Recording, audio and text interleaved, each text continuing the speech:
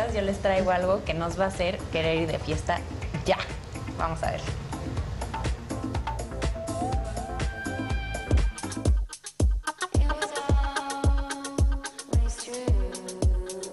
Eric Simonet nos cuenta un poco más acerca de la Maison Ruinart, de su historia y de los procesos de creación de este exclusivo champagne. Eric, ¿cuál es la esencia de la marca? When you talk about Ruinart, you talk about the oldest champagne house, created in 1729, which makes us unique. Ruinart is involved with 33 art fairs, and every year we commission an artist to reinterpret in a modern way a piece of art. And we've been doing this, the first time we worked with an artist, it was in 1896, so a long time ago. ¿Cómo eligen a los artistas? Because of the way they express, or we believe they express one of the DNA, one of the code, one of the elements of Ruinart.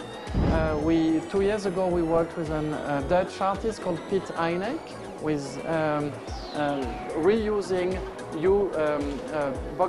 wood to make furnitures and modern furnitures. And you know, this very much relates to the Ruinart history because we were the first maison, the first brand to ship from basket, which create a lot of breakage, into bottles within wood boxes. And we approached this, and it was, in 1769. Son muy reconocidos por sus cavas. ¿Nos puedes contar la historia? Where the Ruinart house is built, you had some, the farmers realized that some of the animals were dropping, disappearing overnight, and, they were surprised. They thought somebody would steal their sheep, or some wolf will come to eat the sheep overnight.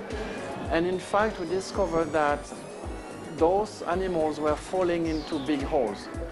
Those big holes were basically the holes which were digged during the Roman Empire, more than 2,000 years ago, to extract a piece of chalk in order to build the walls surrounding Reims.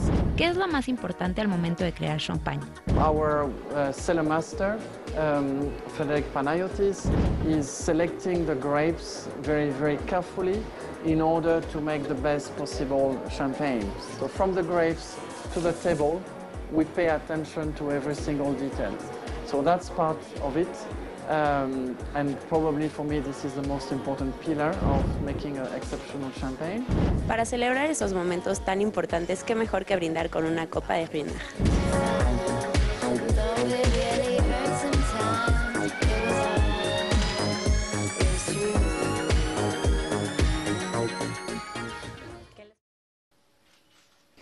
Te invitamos a seguir cuestionando la información con los siguientes videos.